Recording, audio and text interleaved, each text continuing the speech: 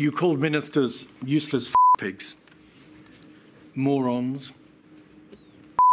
We're going to have to coarsen our language somewhat.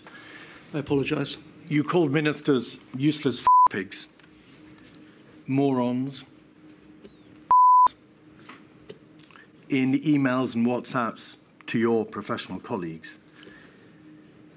Do you think you contributed to a lack of effectiveness on the part of ministers and of the Cabinet? No, I think I was reflecting a widespread view amongst competent people at the centre of power at the time about the calibre of a lot of senior people who are dealing with this crisis extremely badly. Slow down, please, Mr. Cummings. Are you suggesting that your views expressed in those revolting ways were shared by others?